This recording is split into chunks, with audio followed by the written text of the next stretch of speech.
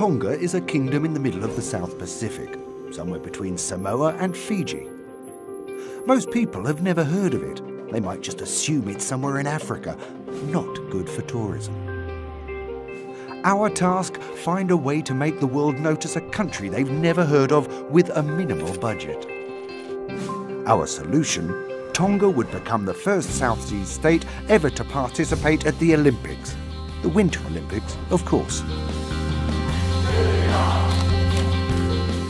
Good morning, my beautiful Tonga. This morning we'll be talking about that winter sports. And there is a move here in the kingdom to select a candidate to represent the kingdom in the winter sports. Exceptional athletes were quickly found, but there was one with a unique and phenomenal talent for the luge. All this extraordinary project needed was the financial support of a co-sponsor, someone crazy enough to try something different, something not for everybody. But there was one problem. Only major sponsors are allowed to advertise at the Olympics. Any others risk being sued by the IOC, unless the athlete just happens to have exactly the same name as the brand sponsoring him. Track is clear for Bruno Banani.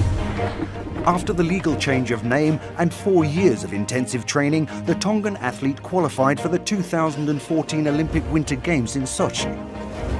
Billions of viewers watched as Bruno Banani entered the Olympic Stadium during the opening ceremony. Thousands of print and online articles were published.